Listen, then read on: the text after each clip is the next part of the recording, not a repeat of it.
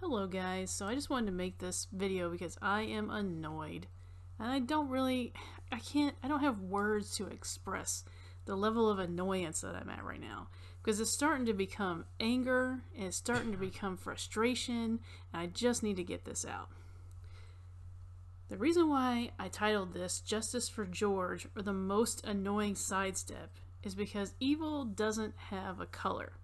And every single time this happens, where a white cop and a black guy dies, and I'm not saying that the cop isn't at fault. Everything I can see is he should get the full book of the law thrown at him, from everything I can see. But it doesn't have a color. It doesn't have a gender. It exists in each of us equally. So to say that this is a purely racist thing is wrong. It might be an evil thing. Again, like I said, I don't know. But from what I can tell, that guy didn't have to do that. It was excessive. He needs to go to jail. But, I don't have all the facts. So maybe I should wait. I don't know. Let me tell you a story. This is another reason why this whole conversation being treated this way annoys the crap out of me. Okay? So, of course I have siblings. One of my siblings is walking down the road with his friend. Okay? Somebody has a mailbox, as you do, and it gets knocked over. They call the cops. The cops go down the road and they take my sibling and put him in the back of the car with handcuffs on and ride him to my house and say, we're taking him to jail. Well, he's underage. You can't take him to jail, number one. But they're going to try. So I had to go through all of this to do this. This man who did this was black. I'm sure he is still black, actually. Is black. The lady who called the cops and said that my brother definitely did this is black. However, and that black cop would not do any investigation. He just took the word of the black lady who said my brother did it. For sure. When my dad went out and did his own investigation and talked to a gentleman across the street, he told him that that mailbox has been laying on the ground for at least 2 weeks. Nobody has cared about it. For you who are Christians out there using Black Lives Matter and getting all mad because this is injustice and everything else, did my brother deserve to be arrested just on this lady's say-so? Was it racist? Tell me. I'd love to hear it in the comments from you guys who just are jumping all over this and ignoring all the other injustice that's going on.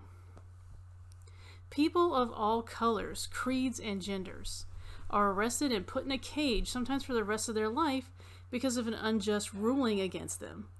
They're in jail because of the hardness of the hearts of others. Black, white, who cares? That's the way it goes. And God hates all of that. He hates all of it. He hates it when a man loses his children to an abusive mother, purely based on the fact that she's the mother. Does that make sense? No, it doesn't. He hates it when a man's raped or a woman's raped and no one believes them. Okay? And they say, oh, well, sorry, there's no proof. There's nothing we can do. He hates that people get away with evil things. He hates it when a man's assigned a child to support that's not his. Is that just? No. I suggest you look that up, because it happens a lot in divorces, and it happens through incorrect testing all the time. I'm sorry, my dog's in here. And so is my husband. He hates it when a woman is raped. It's proven that she's raped. You've got everything, and he gets off because his dad knows a guy. What? This is unjust. He hates it when a child is used, abused, and thrown away. He hates it when a child's conceived purely for tax money or what the government will give them. And don't even tell me that doesn't happen. I've had this conversation at least 4 times with people. At least 4. All different colors. So it doesn't even matter to that. He hates it where a man or a woman just says X, Y, or Z, whatever it is. They did this, that, or the other. And the accused is automatically guilty.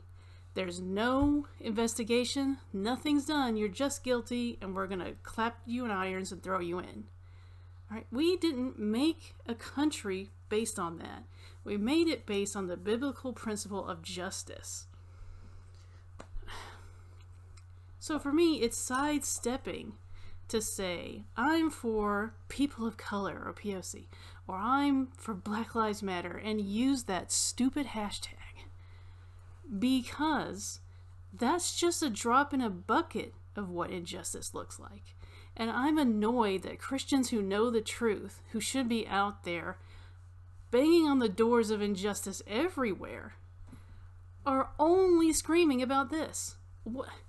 It blows and boggles my mind that you will spend time, mental energy, emotional energy, enough so much that even if you would never comment at any other time, you will now, because it's in the news, because they've made you look at it.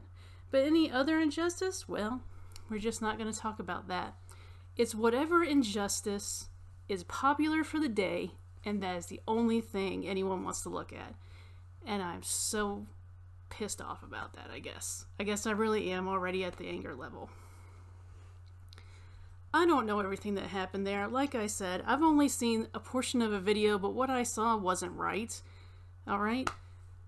But what about, where is the fiery, this isn't right, emotional thing for all the other stuff I listed? For child pornography, for, child trafficking, for kidnapping, for all of this stuff, for the slavery that still goes on today.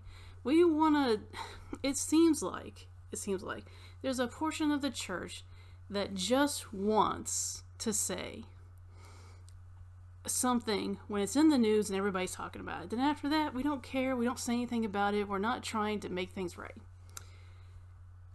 And the Bible says we should be lovers of justice. Justice for everyone. Everyone. The cop and the perpetrator are assumed innocent until proven guilty. That's our gauge. It's our promise to each other. Sure, Black Lives Matter, but so does everyone else. And yes, it has to be said, because otherwise we get so caught up in it we forget everything else. When you single out a group of people, you're automatically saying the others don't matter as much, because you're spending your energy, your time, and everything else to bring the spotlight onto just this one. This is not a biblical stance, and we need to start taking the biblical stance of justice and liberty for all, like we say. Not just for the one who's in the news today or will stoke the most emotional response and keep your attention. We should be advocates of justice matters. And that's all I have to say.